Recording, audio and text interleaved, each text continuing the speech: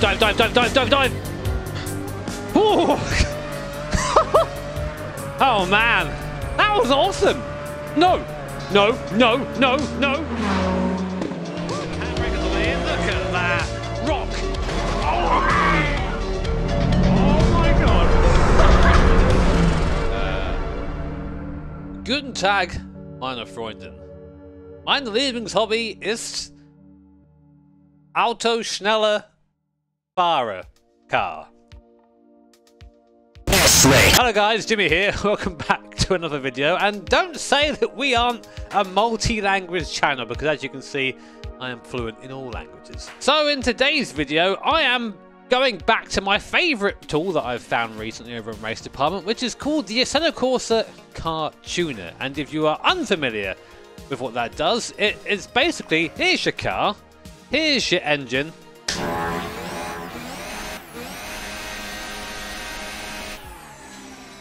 it's good.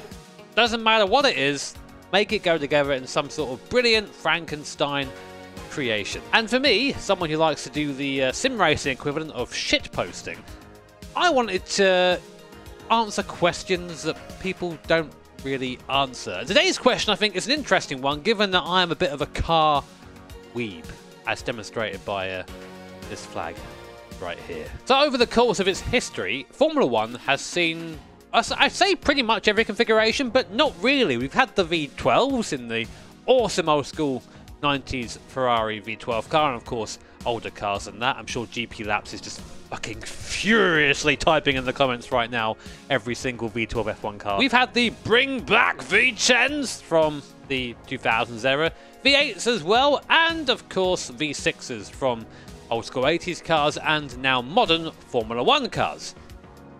But you know what we've not had? Rotary, baby! So like a lot of absolute car weebs, I'm a massive fan of the Rob Dahm YouTube channel. That guy is doing crazy stuff with rotary engines, usually failing, but that's sort of the fun of it. The guy keeps at it no matter what, and his dedication to those cars and those engines is just unreal. So in honour of him, I thought it would be a great idea to get a rotary engine, pop it in an F1 car, and see if it's any good. Kind of thinking there's a reason why it's not happened yet, but who knows? Now, before we get into the meat of this video, a quick word from Sim Racing GP. Now, have you ever wanted to drive a real-life TCR car? What do you mean no? What do you mean no? We are partnered up with TCR Virtual for their esports championship, where you can win a share of 10k and a drive in a real-life TCR car. Best thing about it from my point of view is there's no annoying hot lap qualification, which means screw you sim racing aliens. All you have to do to qualify is complete a 10-minute qualifying race with no incidents. Easy. Unless you're me. And I'll probably be having a go myself at some point, so sign up to ruin me. That sounds like an OnlyFans application. You're hearing that, idle boys? It can only mean one thing. We have a rotary engine in the back of this F1 car. Now, this car here is the RSS 1990, basically a Ferrari from the year 1990. And we've got rid of that awesome V12 engine in the bin, to be fair, where it belongs. That engine was not good. Sounded good, but not good. And we've put something even more unreliable in. We've put ourselves the rotary engine from the Mazda 787B, also available in Assetto Corsa. Now, the mad thing about this engine swap is that the V12 produces about 380 Newton meters of torque, whereas the rotary produces about 500 Newton meters of torque. So this doesn't feel right as saying this, but the rotary engine would actually be a bit faster, I think. We're going to test it out quickly before we get into a race scenario. We're at the old Suzuka circuit, so we can sort of go down our headcanon that Ferrari tried a rotary engine at some point in their F1 career. And we're going to see how this thing behaves and then race it. Can't wait. I love that we're just sitting here brapping away. It is the best. I could just sit here all day and listen to this, but we've got to go and test it. So I've got my stick shift on my gears for some reason. I don't know why, but we're going to use that. Let's roll out in our rotary-powered Formula 1 car. Now, the main difference between this car and the V12 is that we rev a lot lower in this car than you do in the V12. You can see on the gauge we've got numbers up to 13,000 RPM, even 14,000. We just about hit 9 in this car, so actually less peaky of an engine. Oh my god, but it's still enough to have little mini moments if you're not paying attention. Oh, she flies.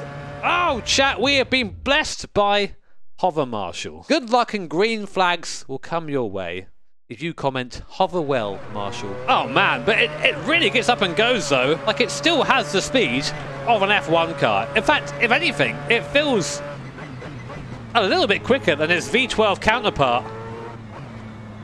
And we'll be testing that very shortly.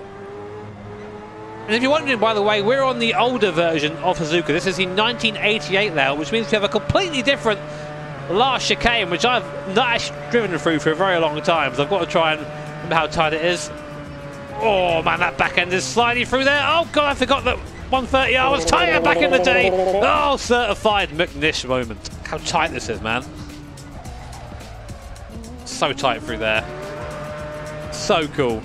So cool. So now, obviously, we've got to try it against some competitors, and what we're going to do to make this an interesting test for me is we're going to stick it on track with this car, the one I'm driving right now, but with its original V12 engine, and see how it compares. If it's faster or slower, harder to drive, we're going to find out. Look at that absolute virgin over there with his V12 piston engine.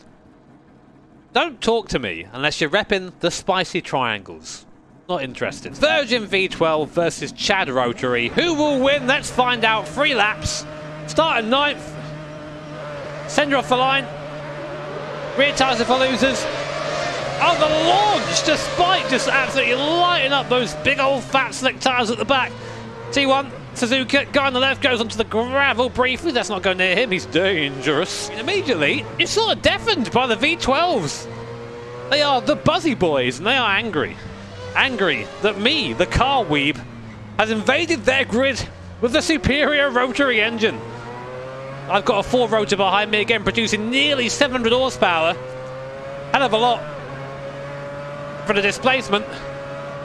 Got a car on my inside coming into the deck now, going to try and outbrake in there. Nice. No mirrors, become an absolute loser. Get out of the way! Virgin V12. It is me, the Sigma male. Down towards the hairpin. Car feels pretty much exactly the same as it would feel with the other engine in. I think the rotary engine is actually a little bit lighter as well. Might be talking shit there, but I'm fairly sure it is. Into spoon.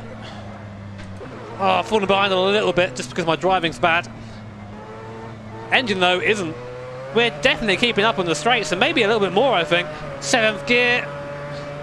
Coming up now to 130R. Again, a bit tighter to downshifting in. Oh, man, that's a proper corner there, isn't it? I've got to try and catch this guy through the slow stuff. Oh, man, Jimmy, that's not it. That's A-line through there. There's an evil bump there as well. That's 1 lap down. We have gained a few positions. We're in P6 now. We were P9 before. And then just see the end of the straight there. We're starting to catch at the end of the straight. We've got the power advantage here, definitely. If anything, though, that torque is maybe hindering us a tiny bit out of the corners. So much torque that the rear tyres can't quite deal with it. Maybe that's just my very heavy right foot. Who knows? Can't blame the driver ever. It's always the car. It's such a shame this never happened, man. I would love to have seen a rotary F1 car.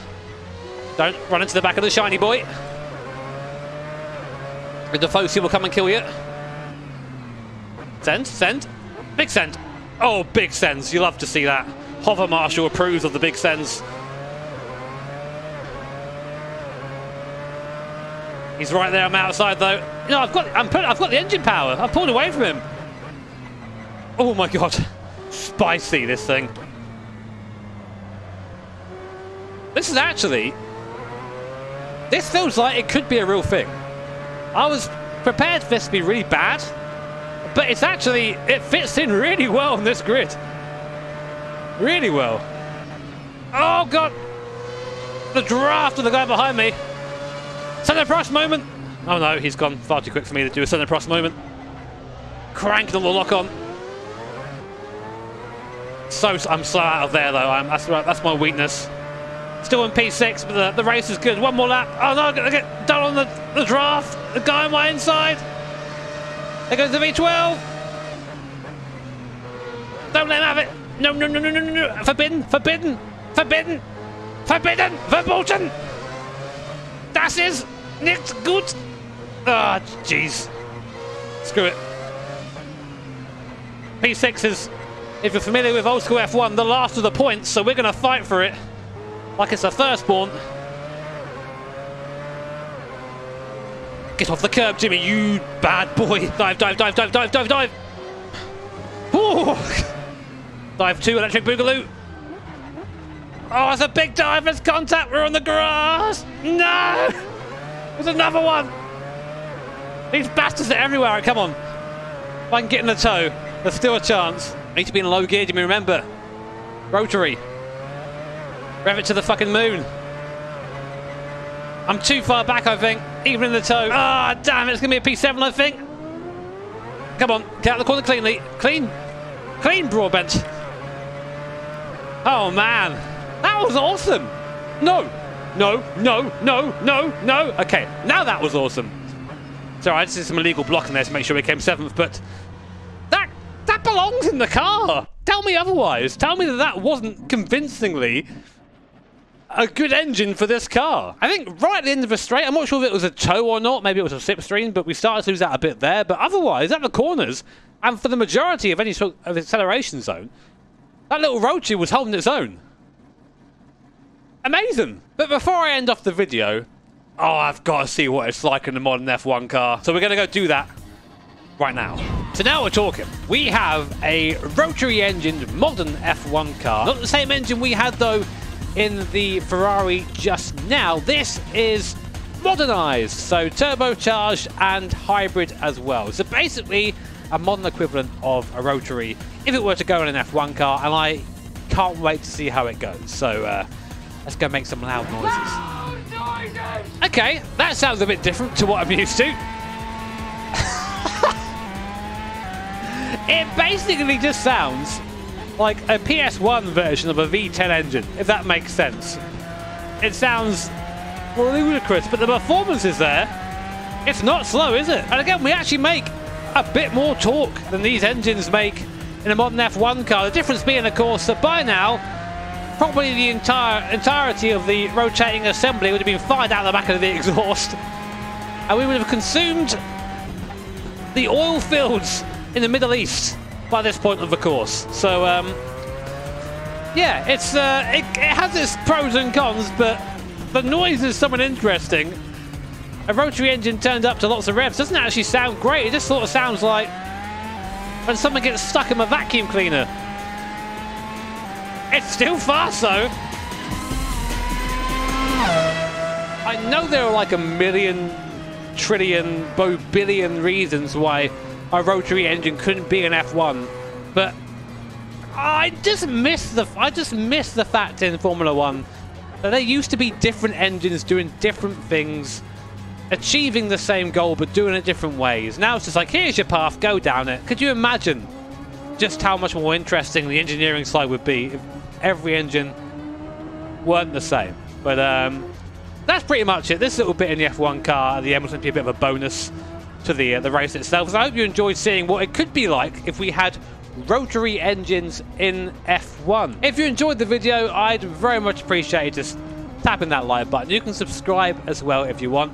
And if you're interested in seeing any more mad engine swaps to F1 cars, then please feel free to just pop a link in the description, pop a comment down below, and let me know what you want to see, because I'm open to doing most things. If it's mad and stupid, you know I'm behind it. So as always, I've got to say a massive thank you to my patrons and to the channel members for supporting this channel and keeping me in business, keeping me doing stupid stuff like this. It is much appreciated.